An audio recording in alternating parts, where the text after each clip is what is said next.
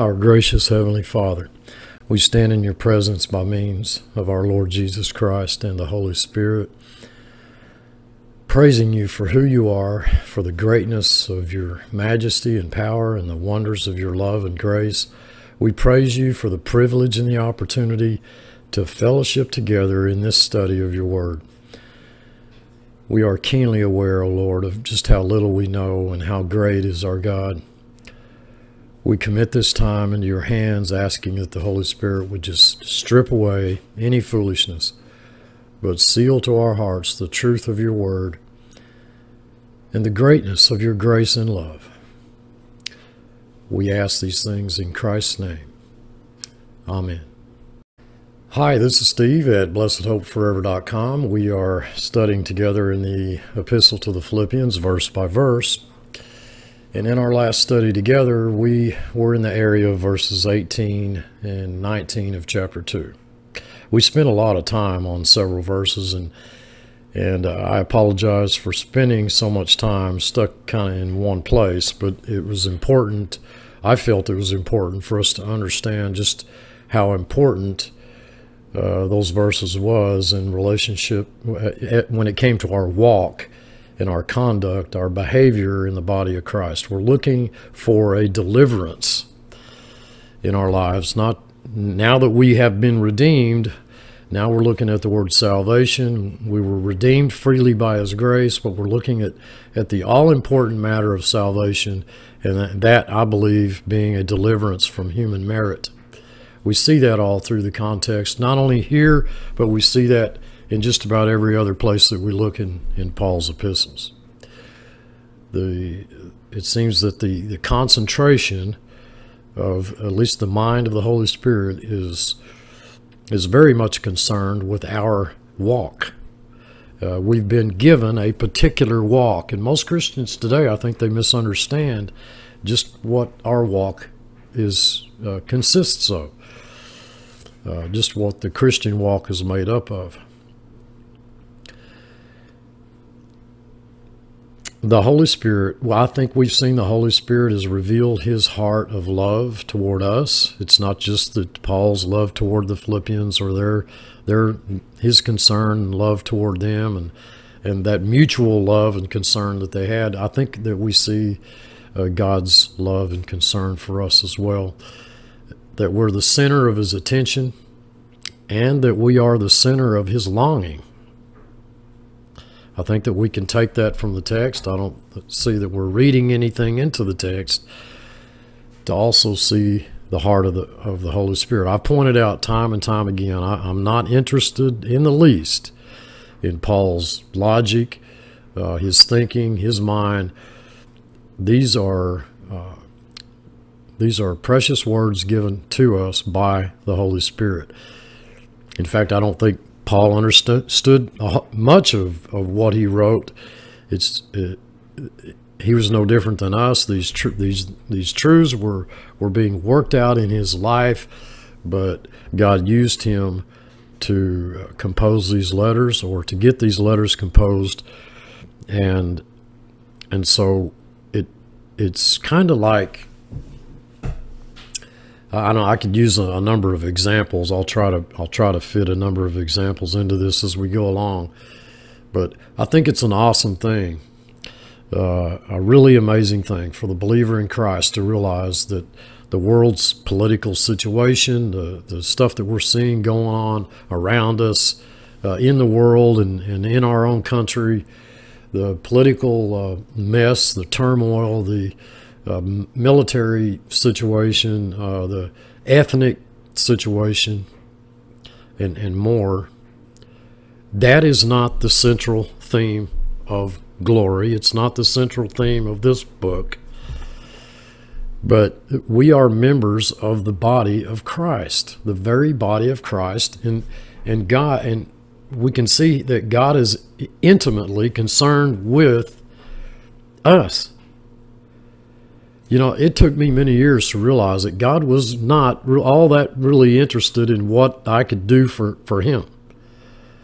And he was not as much all that interested in everything that was going on around me, because he placed me in an environment in which that would occur. But what he was really interested in was me. And he's interested in you. He's interested in the fellowship, the communion that he has with you. And the Holy Spirit pointed out clearly here in the text that he, I'm talking about the Holy Spirit, longs to be with us because we're of the same mind. And I'll touch on more of that here later, but and that the Holy Spirit needed to be here because we're here. And we're here because we need to be here.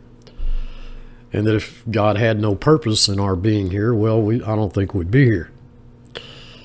So he obviously has a purpose in our being here. And we'd rather be with him. So God has laid out a very particular walk for us. In fact, in our study through Colossians, if many of you here remember, we saw that it was by grace that God had given us that walk. Then in the second chapter here, we were given the illustration of the obedience of the Lord, how that he was submissive to the will of the Father. And of course, we can step away from that. We can just look at his willingness to become obedient to the will of the Father, and not consider the question of our own willingness to be obedient to the will of the Father. And I think we need to understand, as we're going through this, just what the will of the Father is for our lives.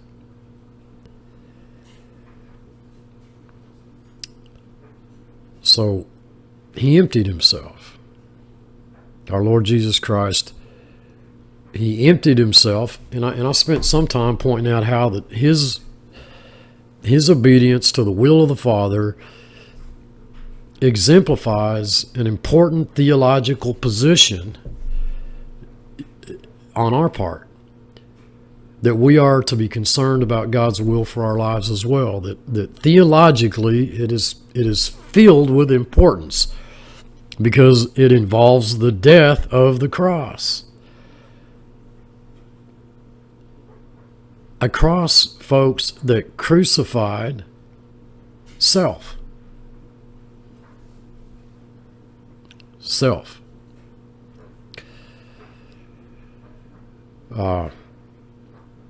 We looked at the fact that Christ didn't cease to be God. The Greek grammar clearly says that he who was God did not cease to be God when he emptied himself. So he surely didn't empty himself of his deity. He healed the sick. He gave sight to the blind, and so on and so forth. And so I suggested to you all that he emptied himself of the display of his deity. I believe that if he had displayed that glory, were he to display that glory as it was partially displayed on the Mount of Transfiguration, well, they would have all been struck down. He wasn't concerned about the display of who he was,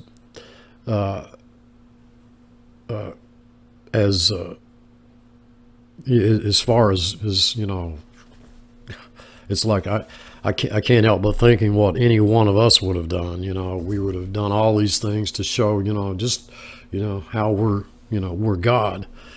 And he didn't do that. It wasn't, he didn't glorify himself. And we know that the Holy Spirit himself claims that he would glorify the Son. The Son wouldn't glorify himself. And Jesus prayed that the Father would glorify him with the glory that he had, before the world began. So in that, we were shown what we also want, and that is to submit ourselves to God because we're his. We really are his. And we were worth what he paid for us, which was the death of his Son. Now, folks, I have consistently pointed out how I'm not interested in capturing Paul's thought. I'm not worshiping Paul. I'm not involved in any kind of study that would bring glory to Paul, but glory to Christ. I want to set two accounts before you, at least in an attempt to at least open our eyes to what I believe the text is teaching us here. We have an account. I believe it's an historical account. Without any question, I believe a man named Paul had thoughts and feelings about the Philippians. But I also believe that we're seeing God's heart toward his people in these verses. Now, those of you who have studied the scriptures, who actually spend time in this book, you know that we often see more in these accounts than just an historical account, some historical story. I believe there was a man named Paul without any question. I believe he's in prison. I believe he's writing a letter to the church at Philippi. I believe that there are Christians at Philippi. I believe there's a man named Timothy, and I believe there's a man named Epaphroditus. And I believe we have here an historical account of an actual event, that Paul was in prison, that he was concerned for the well-being of the believers there at Philippi, and that he wanted somebody to go to him. And so he sends Timothy. And in addition to sending Timothy, he had already decided it was necessary that he send someone else,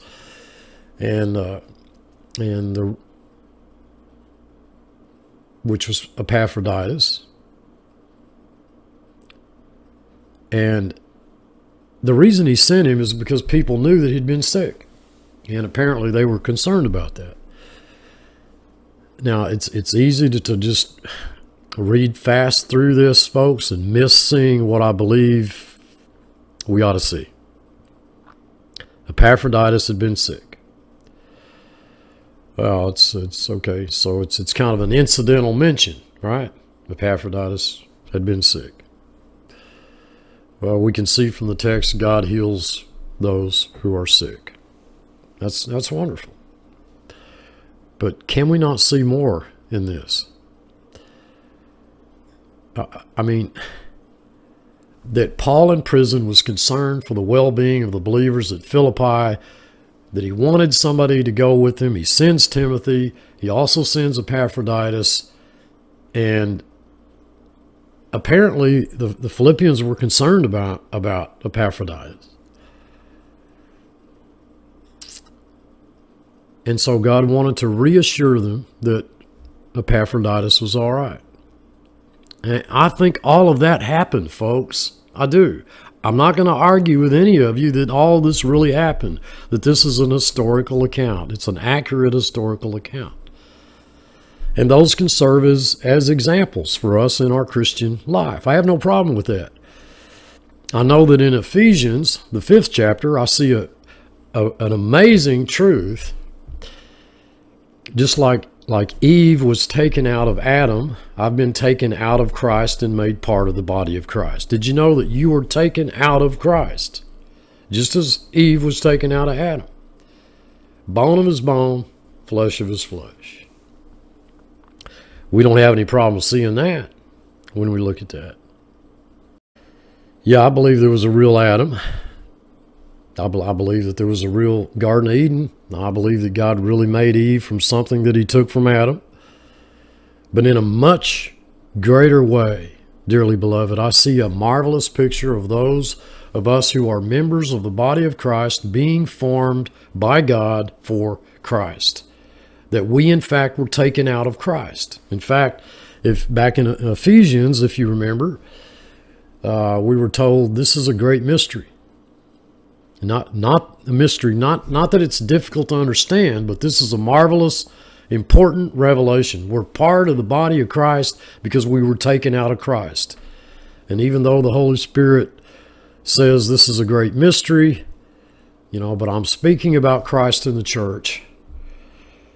Yet Christianity in the main today, almost without exception, they make that passage primarily a passage about a husband and a wife. And secondarily, it's about Christ in the church. I'm perfectly willing to agree with all of the historical facts. So here in Philippians chapter 2, I believe that we can see a lesson in the dedication of Paul, the service of Timothy, the love of Paul and the Philippians toward one another. But I'm persuaded, folks, that there's more there.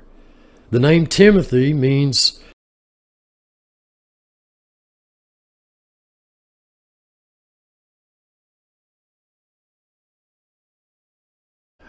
in stark contrast to that, okay, Epaphroditus, devoted to Venus or Aphrodites.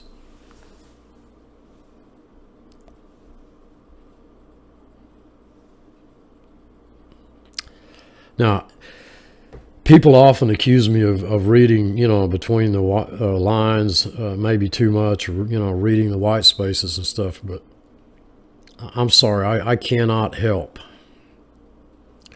but see in Epaphroditus something more than just someone who was sick, that God healed, and that cared very much about the Philippians, and vice versa. I believe that we can well, let me just say this. What really is God really? I mean, what is he really saying to me here? When he could have chose a number of people, but he chose Timothy and Epaphroditus, two exact opposites as far as name meaning goes.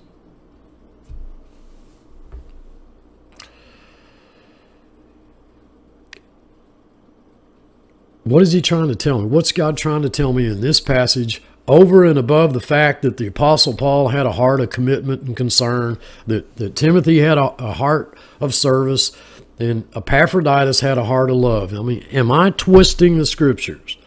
Am I looking beyond what's written to suggest that in the Apostle Paul I see God speaking, just as we've been saying all along, that I see a revelation of the heart of God. It's one thing to say that Paul longs to be with God and the Philippians, but is that all I see in this letter? Do I see the fact that maybe I ought to long to be with other Christians? How about that?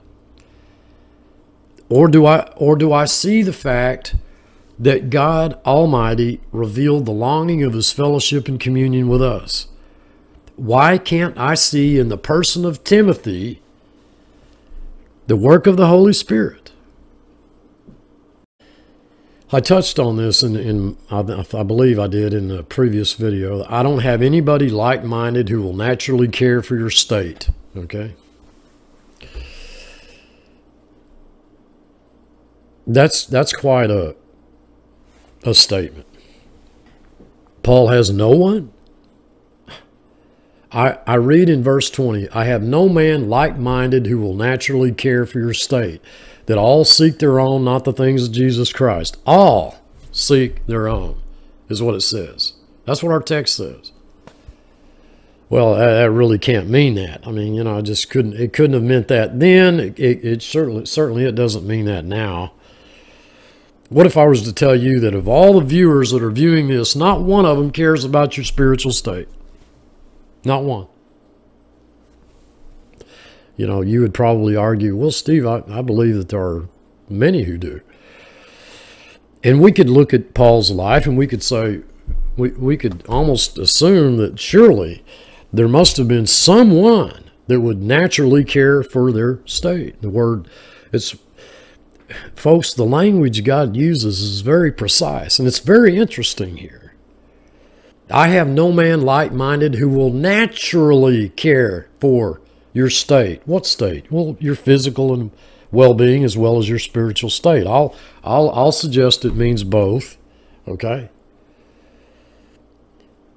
But no, that really doesn't mean that. What that really means is that everybody Paul knew, and of course he had a very limited we know he had a very limited fellowship because he was in prison. Okay. Right? So what few Christians he knew in Rome, well, they sought their own things. That's what he's saying. Not the things of Jesus Christ. And maybe that's true of all the people that Paul knew. You know, that he didn't have anybody other than Timothy who was like-minded, who would naturally care for their state or genuinely, sincerely. The word naturally in your book, in your authorized version, means sincerely from the heart.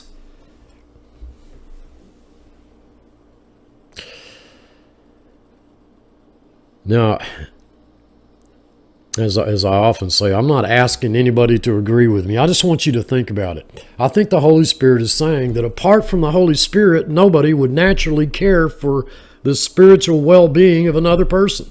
Okay? That's what I believe it's saying.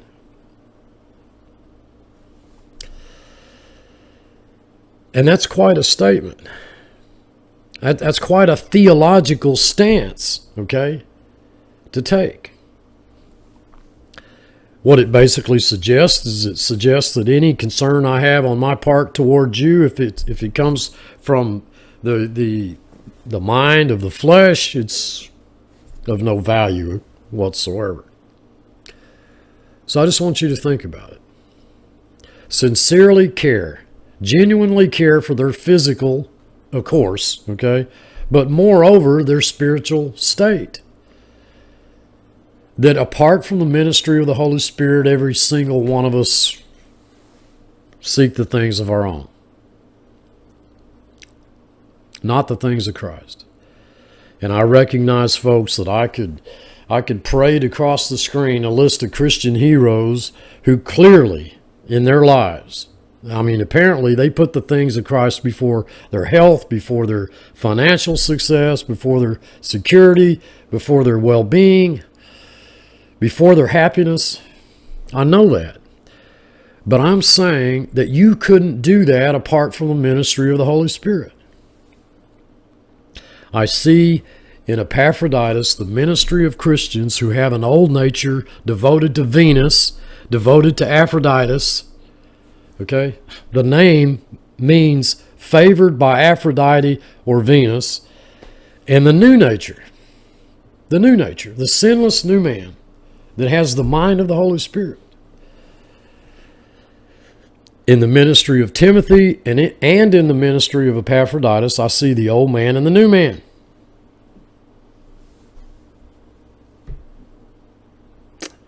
And Epaphroditus becomes the new creation in Christ Jesus.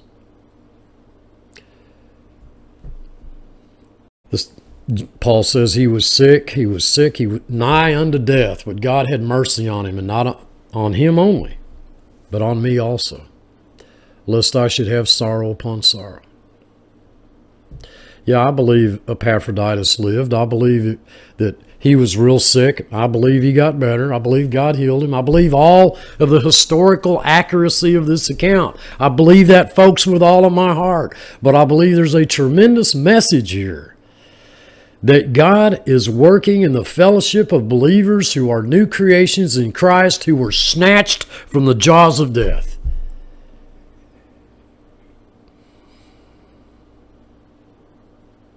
The context clearly reveals a redemption by grace and a salvation, a deliverance from human merit.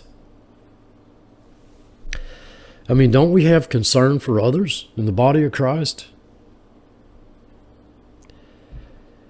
I'm concerned about the spiritual understanding of those who belong to Christ. If I didn't, I wouldn't be doing this. I'm concerned about the spiritual understanding of those who belong to Christ. I am intensely concerned with the cancer on the body of Christ, the cancer of the fleshly, carnal, legal-oriented, human merit-based system, human merit-based walk that I see called the Christian life. I am intensely concerned because I see the text. I read from the text that God is intensely concerned about that. And I believe just as God did with Adam and Eve, and just as he did with Abraham, I believe I see here not only an historical account. You know, folks, there must have been 10,000 historical accounts, but God chose this one to reveal, once again,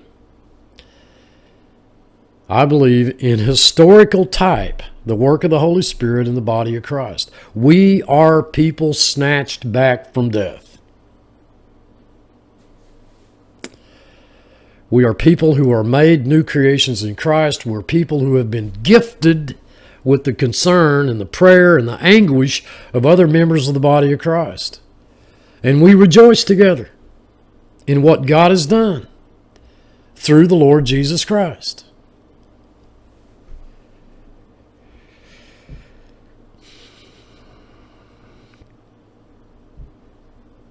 I think it's sad that rejoicing and that communion and that fellowship can become so obscured by our daily activity, by the concerns of our life, by the things that we do. I think it'd be terribly embarrassing if I was to throw up a list right here on the screen here of the hours that I spend in prayer and in the study of God's Word and communion with Him, and then put right next to that all the time that I spend devoted to other things.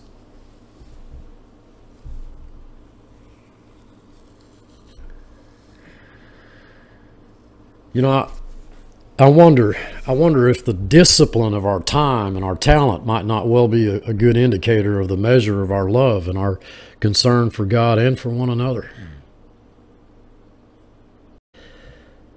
What I see in this passage of Scripture is an intense concern on the part of my Heavenly Father and the work of the Holy Spirit. I praise God for that. It staggers, folks, it staggers my imagination that I could be of any concern to God at all.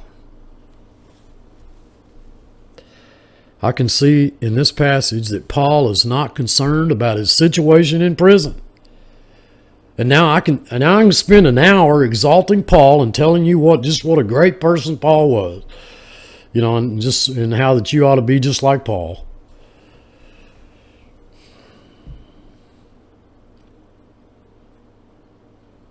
I see that God is not primarily concerned with himself, but with me.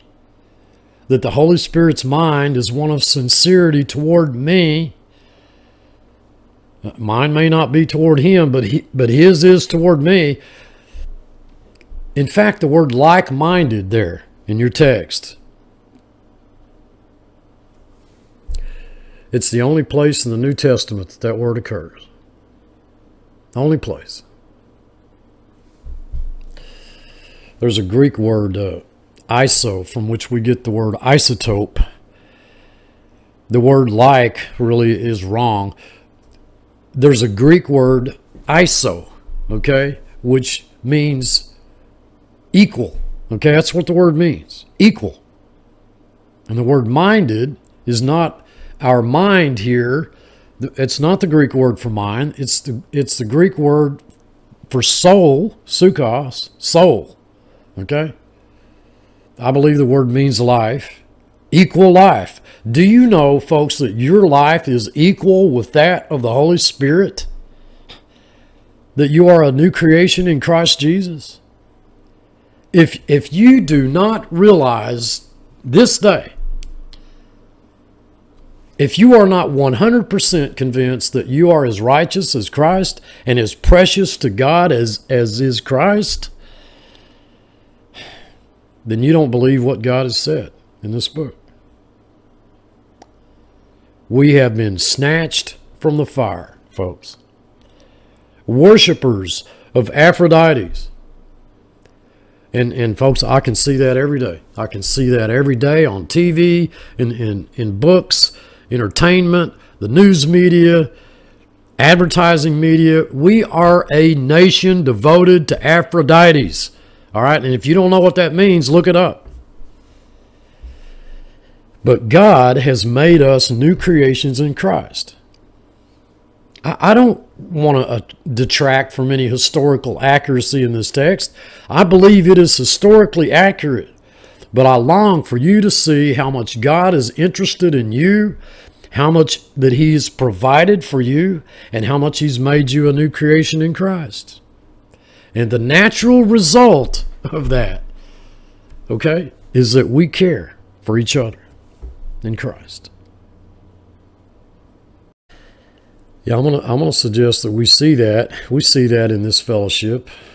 You see that in other fellowships too as well. I see it in the correspondence that I have with you, the messages you leave.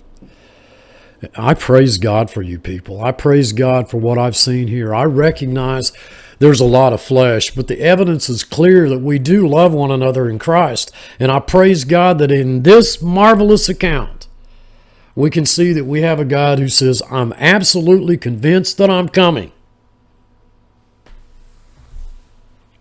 Don't miss that.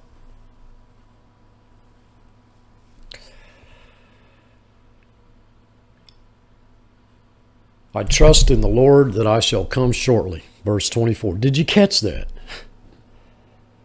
The word for trust there is python. It's persuaded. Now, I have no argument with anybody, that Paul was persuaded he was going to come. I think he did. Historically, I think he did. But, more than that, I see a statement of fact on the part of my lovely Lord. Listen, I'm going to come, and I'm going to come shortly. I'm going to come quickly. That's a common message from our Lord Jesus Christ. That isn't the first time I've ever heard that. I come quickly is something the Lord repeats several times. I wonder how much the certainty of His soon return and the hope of His coming for us is a valid part of our Christian experience. I expect Him every moment, and so should we all. I think it's only fitting as I close down this video to draw your attention over to 2 Timothy. Timothy, chapter 2. I'm going to read a few verses from that. For this is the will of God, even your sanctification, that ye should abstain from, and this is articulated, you see the definite article, the fornication, that you abstain from fornication in the physical sense. Well, of course, nobody's going to argue that. The text says the fornication. That is spiritual adultery. That is that you abstain from having an affair with that of which you are no longer involved. You are not involved. You've never been involved with this other thing. Okay? Christ is the end of the law for righteousness to everyone who believes. We are espoused to Christ. We are not to have an endless flirtatious affair with the law. Okay? That is the fornication. Okay? Spiritual adultery.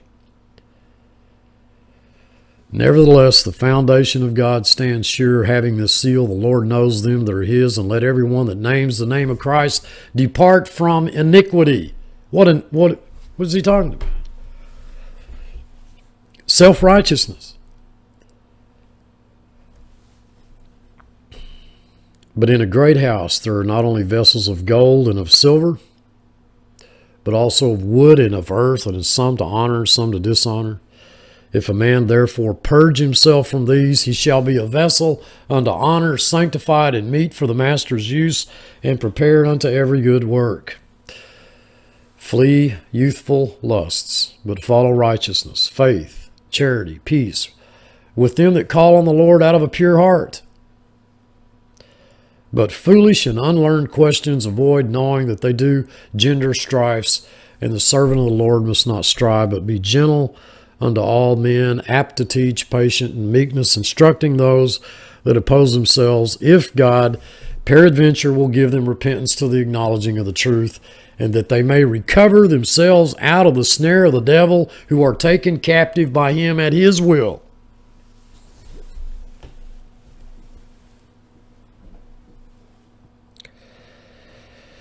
I know many of you, and I can tell from the correspondence that that we've had. You would, without a doubt, you would fall into that category of those who were taken captive by Satan to do his will And yet God, okay, recovered you from that snare of the devil. Not me, but God.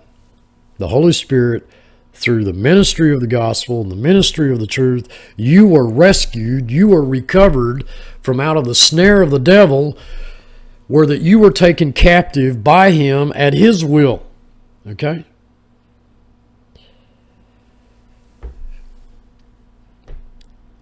And folks, if you cannot see that all of this that we've been looking at, all of this